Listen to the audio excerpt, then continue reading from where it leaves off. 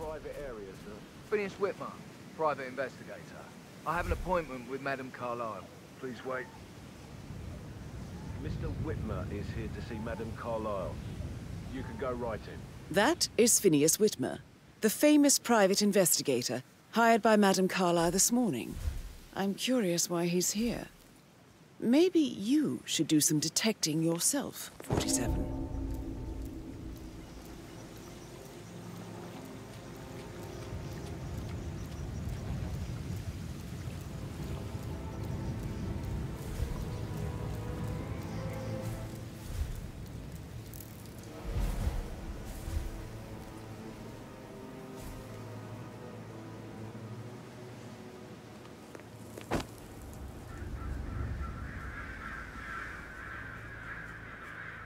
Oh, by the way, I told Kate about those texts. What did she say? Well, I thought she'd be mad at me, but she thanked me. Said she understood the position I was in. We had a really good talk about it, actually. Oh, what did I tell you? She's a sensible woman. And that stuff from your ex was like manipulation 101. I know. I guess I thought she was gonna read into them and freak out. And say I must have done something to provoke her. Shit, man. Caroline really did a number on you. I know I oughtn't say anything, but preparing for Mother's funeral and then she turns up at 9. But then we all be busy.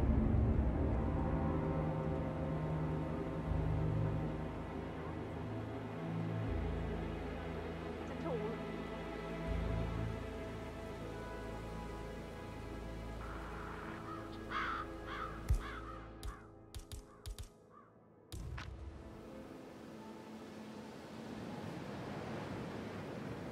This is what I mean. You have to be patted down before you see Madame Carlyle inside. Oh, I could just cry.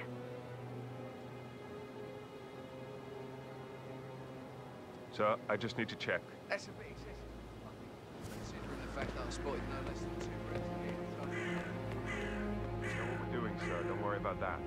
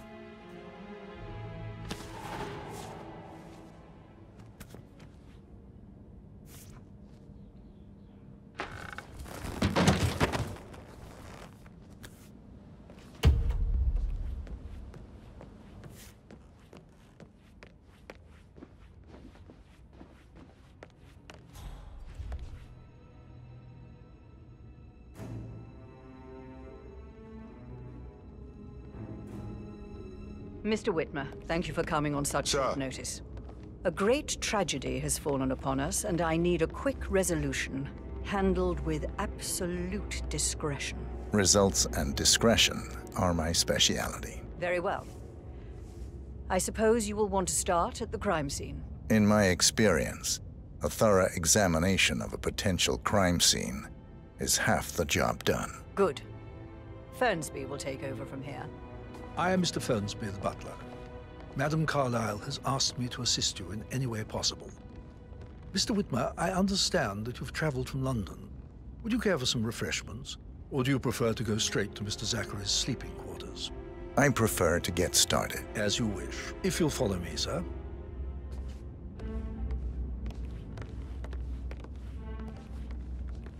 I think Patrick is giving you a really hard time.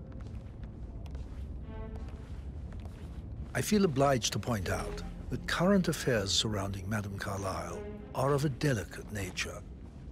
You may be familiar with the recent announcement of her death. You will probably learn that a staged funeral is scheduled to take place tomorrow. Madam's children were not informed until this morning that their mother was in fact not dead at all. So please bear with them if they seem affected by the rather unusual situation. I trust I do not need to remind you that there will be consequences if word gets out that Madame Carlyle is still alive. I'll consider her dead when I leave. Before you inspect the crime scene, I will tell you this. The case concerns the death of Mr. Zachary, Madame Carlyle's younger brother. He was found dead in his bed this morning. The door was locked from the inside, and a suicide letter was found in his room. However, Madame Carlyle suspects foul play and will not accept that he took his own life. I've prepared some information for you, so please do come and see me when you finish your investigation. A locked room murder mystery, 47. I trust you'll get to the bottom of this. Why don't you use your camera to scan the dead body, 47? Throat markings indicate a rare, short-lived plant poison killed him. Spread shows time of death at around 10 o'clock last night. You do know your poisons, 47. Zachary was shopping for new Wellingtons last night. Not exactly what you would expect from someone suicidal. Zachary's suicide note. Also, a sample of handwriting. It could be relevant to compare to other samples to establish its authenticity.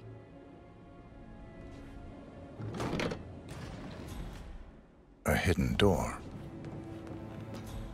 It's a secret passage. This could explain how the door was locked from the inside. A photocopy of the floor plans. Somebody's been researching the secret ins and outs of Thornbridge Manor. I believe you've done a thorough search of the crime scene, 47. Maybe it's time to see the butler. I'm curious about the information he's prepared for you. Hi there.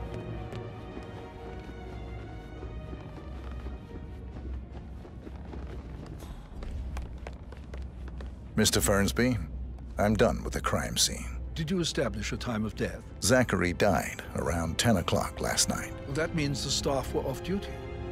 And Madame Carlyle and her security didn't arrive until this morning.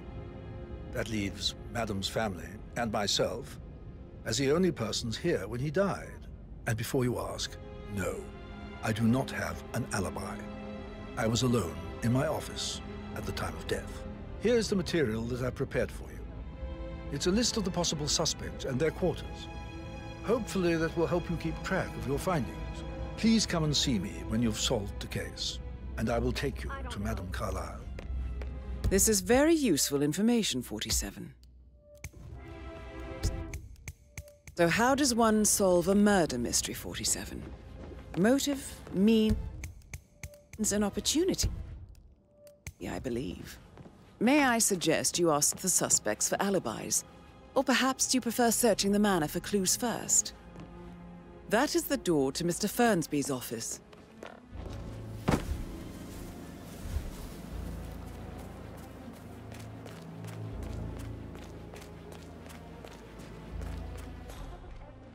think she's in love with young Patrick. I mean, that's a breaking heart happening if I ever saw one. Life can be tough sometimes. And that's Texas.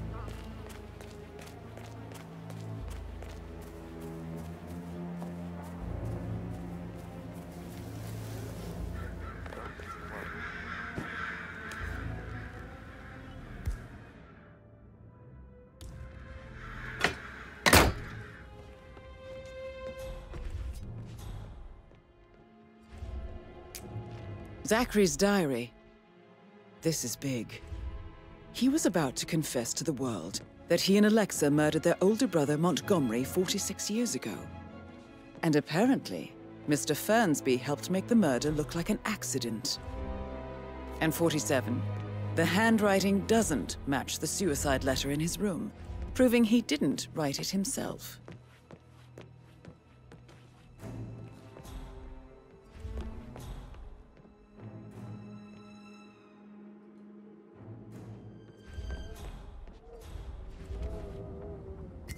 painkillers. Lethal if you use enough of them. But not the poison used to kill Zachary. Of course, Madame Carlyle doesn't know that. Are you considering to frame the butler, 47? Mr. Fernsby clearly I'm ready didn't to present my commit the conclusion murder, to Madame but I Carlyle. think you have enough evidence to convince Madame Carlyle he did. Maybe you should tell him you are ready to present your findings. Unless,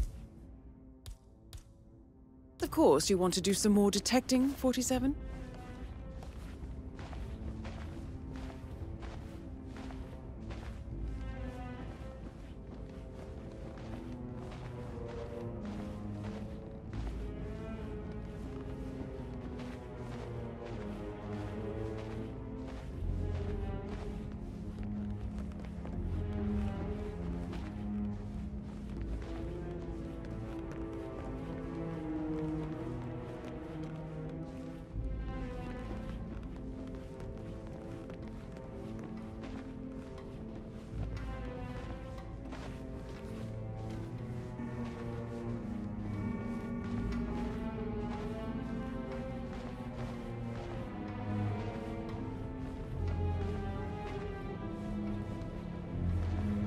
Looking good today, sir.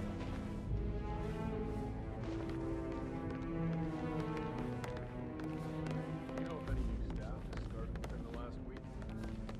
Not that I know of, no. I need to keep an eye out, you know. Stay on This is top of Madame things like Carlyle's that. office. Please step inside.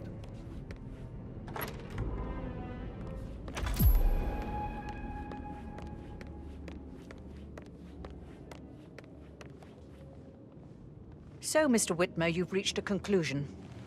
Take a seat. Please, go ahead. The butler, Mr. Fernsby, killed Zachary. Fernsby? Oh, you've got that wrong. He would never do such a thing. He is the most loyal man I have ever met. I found pills in his office that matches the poison that killed your brother. Furthermore, I found Zachary's notebook, half burned, in Mr. Fernsby's fireplace. It showed that Zachary intended to publish a written confession to a murder the two of you committed nearly 50 years ago. The murder of your older brother, Montgomery. That's outrageous. We did no such thing. No need to feign innocence. I know a killer when I see one, and my discretion is assured. The papers also described how Mr. Fernsby helped you stage the murder of Montgomery as an accident. I believe he killed Zachary not to be exposed as an accomplice to murder. Sweet Fernsby. You are wrong, Mr. Whitmer. He did not do it to protect himself. He did it to protect the Carlyle legacy. Mr. Fernsby, like myself, understands that sacrifices must be made to secure stability and prosperity. Mr. Whitmer, I'd appreciate it if your findings never leave this room. I understand Fernsby's actions, and there is no need for them to have more consequences than they already have. Fernsby was very fond of Zachary, and I'm sure his decision will haunt him to the day he dies. About your reward, have you considered an amount?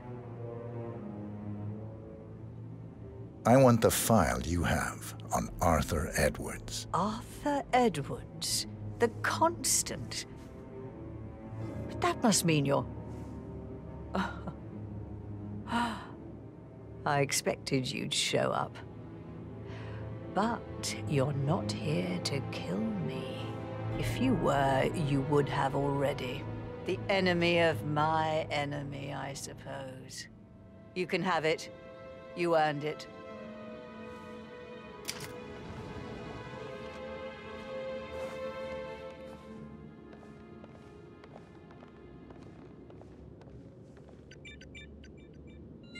The file you want is in the safe. Good hunting. I need some privacy. Thank you.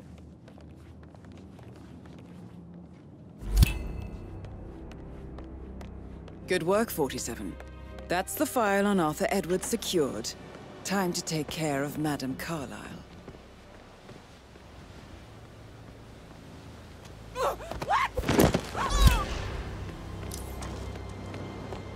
Mission complete. Well done, 47.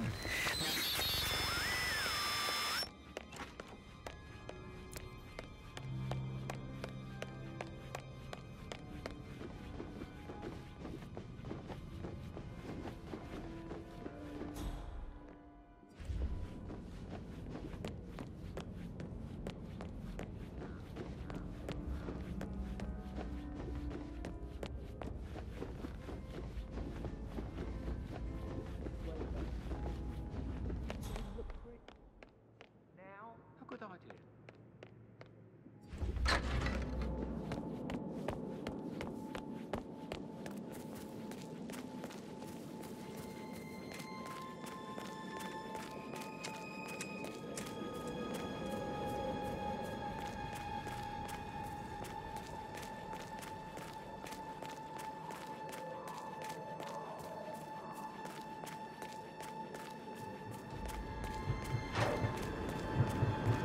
47. They're everywhere. Go, get out! It's the Constantine. Shit!